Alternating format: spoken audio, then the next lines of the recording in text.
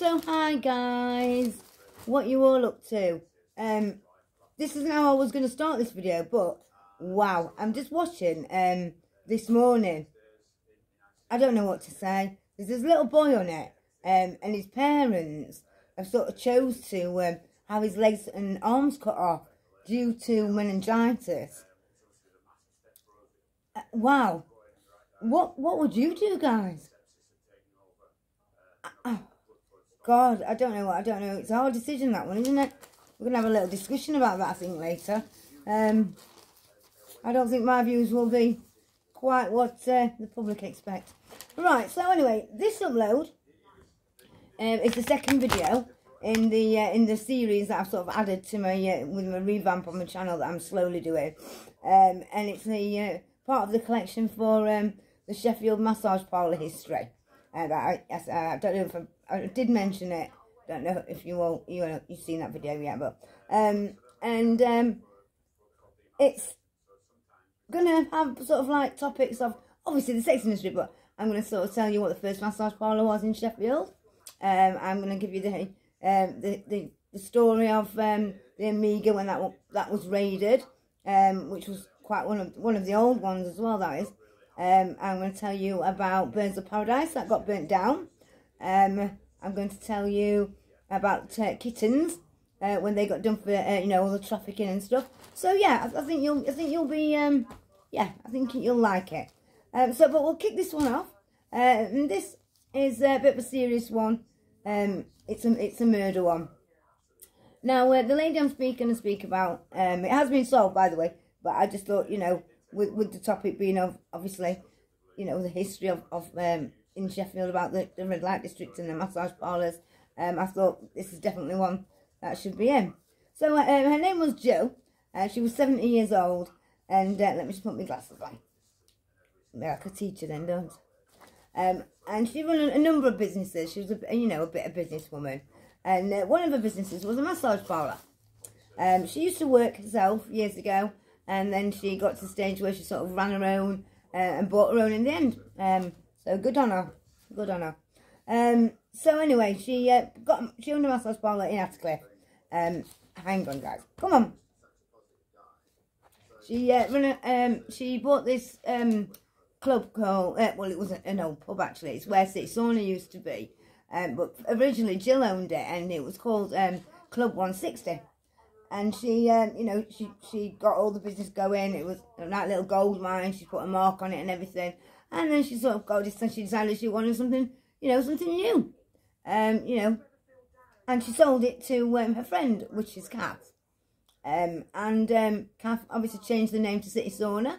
It's the infamous City Sauna now, isn't it? It's been sent off 2 documentaries. Before they moved down the road a bit, they was sort of, like I said, they did the British brothel, didn't they? And I can't remember what the other one was. But, yeah, check them out. They're okay. They're good. You'll like them, I think. Anyway, so she only moved a few yards down the road, and she bought a little gold mine again called Fantaisa. And, she put a mark on it. She got it nice and busy, and that was her little, project, and before the unfortunate happened. And her neighbours sort of found her in the morning about 7 o'clock one day, and she was in a pool of blood on a living room floor. And a little dog was sort of under the window in the basket where they'd clearly been all night, sort of cowering and a little bit scared. You see, she'd not got any sort of kids or family really. And so the dogs were sort of, her furry babies. So let's start. Now, the guy who actually did it, he was called Lee. And the way he sort of got his money, when he, once gyro would run out, he would go and knock on doors and sort of blag money, basically, saying he's run out of petrol. I think, he broke down, or he'd run out of petrol, or just genuinely asked for money, maybe to do odd jobs. It doesn't say, but and he actually stabbed her 70 times. Really overkill. And normally when they do sort of really overkills, they actually know the person, don't they? You know, it might be an ex-partner or something. But no, they didn't know each other. They lived in the same area, but they didn't know each other. So, and it happened at the door, on the doorstep, more or less. And he had moved the body. That's why she was sort of found in the living room. And I think he just moved her, really, because he didn't want sort of, less chance of her being found, to be honest. So anyway, after he sort of killed her, he went through her bag, took what money she had. She only had about £200 in cash. And he also took a little car, which was a red Audi TT. And drove back. He had a friend, he was called Andrew Ashley, and he sort of got 20 previous and 35 previous convictions that had taken him to prison. So he had 20 that sort of, he served out in the community, like maybe CS or probation. But he got 35 jail convictions, where, 35 offences that he sent to jail. And one happens to be stolen goods, and he sold his car to him. So that's how he's involved. So it doesn't make sense to him. And Lee went on, sold the car, and obviously bought drugs to smoke. A couple of mates he smoked it with, in his at his home, where he did live with his partner and daughter.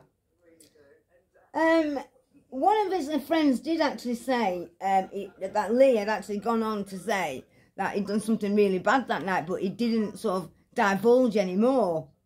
Now the neighbours back where Gill is, but the neighbours, they all said, you could set your clock by Gill.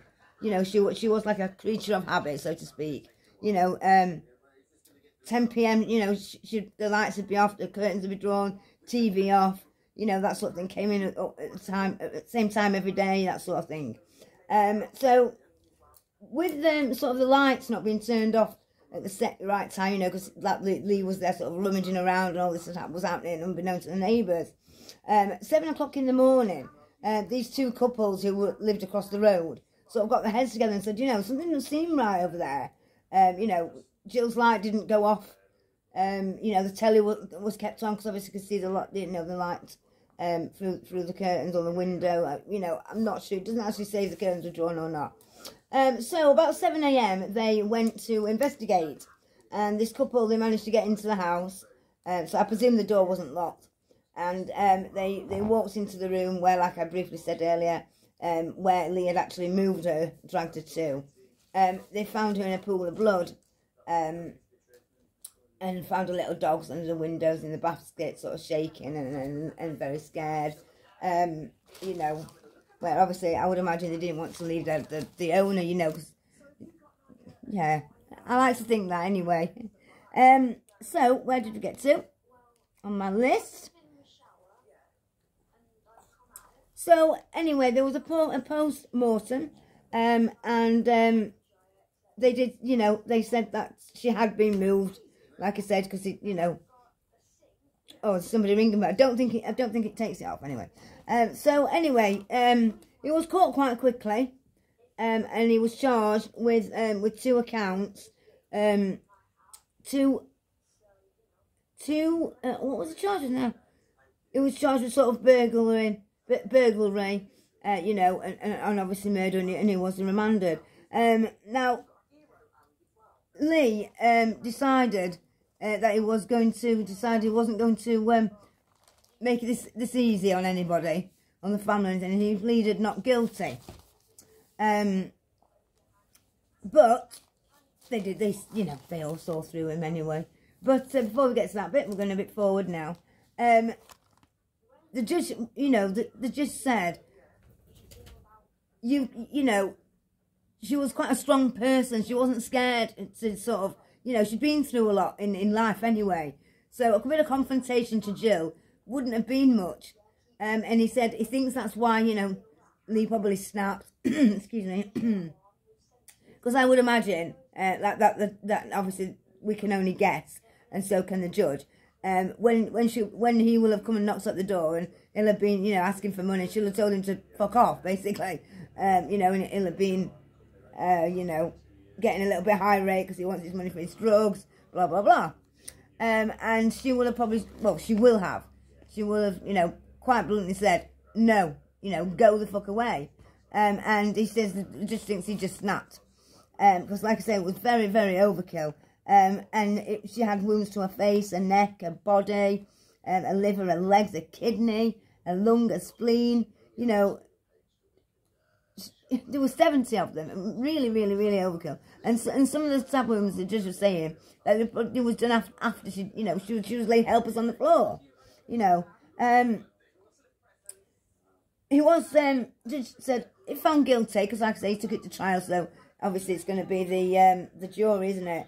If found guilty, he's going to give him the maximum he can, and the maximum where he will decide, basically, he will decide when he will be able to go for parole, because this is just barbaric, you know, it's uncalled for, you know, just you've murdered, you took somebody's life, you know, you took a loved one from friends. Although she didn't have family, she had very good friends, she was very well liked, Jill. And, you know, the impact statement that somebody made, a friend of theirs made, you know, said that, you know, she was like a little mother hen. You know, she wasn't like, you know, 70 getting the pension and stuff. You know, she was like a funky 17-year-old, and she was like your mum. She looks after everybody. You know, but it's not nice, is it? So they only took 3 hours, the jury, to decide to guilty or not guilty, and of course they came back with guilty. 1 second, guys. And the other guy also got found. He got not guilty of murder, obviously, because he wasn't there. But he, you know, for handling stolen goods regards to the car. It's when I read this in the newspapers, when I sort of getting all the, you know, what the facts that I could, because I knew of Jill, but I didn't know her personally. One of my best friends at the time who I used to work with, she was very close to Jill. She used to, you know, she's worked for her and stuff, and worked with her as well. But I never sort of worked for Jill. I just sort of seen her, you know, when she'd come and speak to other massage parlours owners, and, you know, when I worked at City, you know, Cass, the owner of City, was a really close friend, like best friend, so to speak. But I know she was very well liked, and all it says in the paper, you know, doesn't the business owner, it says massage parlour owner, you know, and I always think, God, does it matter what somebody did? If they did it in the sex industry, you know, should it matter? You know, does that mean that they're less? It means less. You know, is it not as bad because they're in the sex industry? And, you know, oh, another one bites the dust, so to speak. You know, we're all human, no matter what we've done or what we're doing. Not that, I mean, obviously it's not even, to me, it's just, it's a normal job. I know some of you guys will think I'm, you know, don't agree, and some of you will agree. And that's why I love all you guys, because you put the honest opinions, and there's no sort of bitchiness, you know. You can say, I don't agree with you, and it's great, and then on the next subject you'll agree. I love it. I love you all. So, this is the, unfortunately, the sad story of Jill, who got murdered by, listen to this one, because I've kept this to the last. He was a crackhead, guys. He was a crack and heroin addict. That's the drugs that he was on. So, guys, she was taken... Oh, actually, just add this bit in. The reason he said he wasn't Jill's house was the said that he had come to draw her dogs. So, sort of do an artist, you know, sketch of her dogs, which they didn't believe, obviously. So, guys, I'm also going to do an extra special video for you next week. And I told you that I wanted to go on sort of open mic night. Well, I've contacted a few in Sheffield through Facebook and joined some groups. Said that, you know, what I want to do. And I'm going to give you... excuse me.